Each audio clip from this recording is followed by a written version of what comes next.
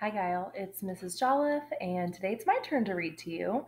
And I thought maybe I would share one of my favorite books with you that was all about kindness because I keep seeing all of these posts from parents on Facebook about kids doing things that are kind for their neighbors or for their communities or leaving notes on their sidewalk to encourage people. And I just love seeing that. So, this is one of my favorite stories, and it's called Ordinary Mary's Extraordinary Deed.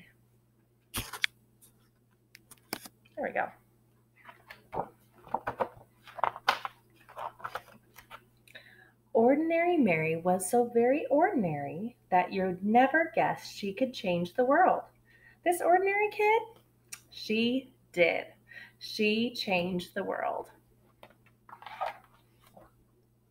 One ordinary day, skipping on her way from her ordinary school to her ordinary house, she passed an ordinary vacant lot filled with ordinary bushes growing ordinary berries. Ordinary, blue and juicy, luscious, lovely berries. Well, ordinary Mary picked the ordinary berries and brought them in a big brown bowl to Mrs. Bishop's porch. What? Left berries in a brown bowl on Mrs. Bishop's porch? That sneaky kid. She did. This made Mrs. Bishop very, very happy. So she baked a big batch of blueberry muffins and thought of 5 people who might have brought those beautiful berries. Then secretly gave each a plate. How great! 5 people got a plate. One of those 5 was her paper boy, Billy Parker, and when Billy saw his name on a note in the driveway on a plate, he quickly parked his bike and ate every crumb. Oh, yum, yum, yum. He ate every crumb. This made him so glad that the next 5 people got their papers on the porch and not in the bushes where he often threw them. In fact, they were handed right to them. One of those 5 was Mr. Morey, who was so amazed that he smiled for 10 hours on the airplane, then said to 5 different people who had very heavy bags, "Here, let me help you." He still smiled, and they did too. One of those 5 was Mario, whose cranky little boy James stopped crying when Mr. Morey played peekaboo with him until their ride came. When he waved goodbye, Mario exclaimed, "How strange that a stranger would be so kind." And the next day, when he was out shopping, once, twice, 5 times, he did something nice for 5 different people, 5 times without stopping. Why are you doing that? I'm reading to my Kyle kids. Hold on just a second. One of those 5 was Joseph, old and bent and gray, in front of him in line at the produce stand. When he said, "I guess I counted wrong. I don't really need these oranges," little James reached out to him with an orange from their basket, and Mario put a coin in Joseph's hand and said, "Here, take this. The oranges are on us." As Joseph shuffled to the bus, his heart was full, and his eyes were wet, and his hands did helpful things for the next 5 people he met. One of those 5 was Sahar, a college girl who was off to see the world and stopped at Joseph's shop. When her bag broke and her things fell all over the floor, she said, "Oh, what will I do?" Joseph said, "This is for you." And he gave her a new bag woven with his own hands in red and purple and green. "Oh, thank you," she said. "It's the loveliest bag I've ever seen." When Sahar left, she felt sunny as noon, and she just had to shine on 5 people soon. Okay. One of those 5 was Sophia, whom she met on a boat, looking like the world might end, looking like someone without a friend. "What beautiful eyes you have," Sahar said, "and they are just the color of the flowers in your lovely dress." "Yes," said Sophia. "Oh, yes," said Sahar. JC, are you trying to wave? Okay. Quick wave. Okay. Hold on to that for a second. I'm going to finish reading and then I'll open it for you.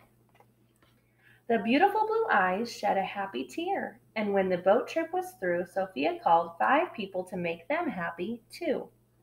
One of those 5 was Tom, her son the doctor, who was having a very hard day. "Hi," she said. "I love you, Tom." "Well, how great to hear your voice," he sighed. "I always need my mom." Dr. Tom was so cheered up that on his next break, he bought a big bunch of bright balloons for 5 young patients, and he handed them out right then and there. One of those 5 was Peter, a little boy who went home from the hospital that very day.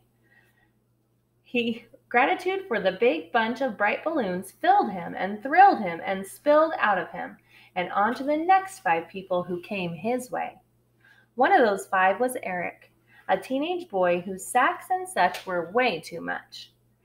When one dropped on the sidewalk, Peter stopped his play and rushed right over, saying, "Super Wheels to the rescue!" Well, Eric, no longer stressed, was very impressed and made a mental note that very afternoon to help 5 people and to do it soon. One of those 5 was Di, his 10-year-old sister who didn't have many friends and was painfully shy.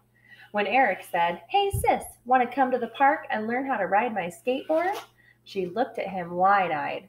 "Serious?" she cried. "Sure," he said. And because of her brother, Di decided maybe she could be a friend to another 5 others. One of those 5 was Louise, a homeless woman who lived under the trees. She could hardly believe her ears when she heard Di say, May my brother and I buy you a hot dog and a drink at that stand over there?" Could it be true? Someone actually cared enough to give her food and a smiley-faced ring that was practically new? Louise was so pleased that she decided that even though she had nothing, she would find 5 others and give them something. One of those 5 was Amara, who lost her wallet in the park. Louise found it full of 5s and 10s and 20s. Oh, what she could do with all that money! But she found Amara's name and called her home, and over she came. Amara was so impressed that Louise was honest when money was something she clearly needed, that she offered her a job in her store and vowed to do something generous for 5 people or more. One of those 5 was Kate, a woman on vacation who wanted to see a show she'd heard was a sensation. "Oh no," she said, "it's sold out, but I'm going home tomorrow," and her face filled with sorrow. Amara held out her ticket. "I live here," she said. "I can go anytime. Take mine." Kate loved the show and was so touched that she thought buying 5 presents for 5 people back home would really be fun. And one of those 5 presents was a little heart necklace for Mary, her niece, and you should have seen her eyes light up in surprise. Do you remember Mary? Yeah. Mary? What? Ordinary Mary? Yes. Ordinary Mary's extraordinary deed had come full circle.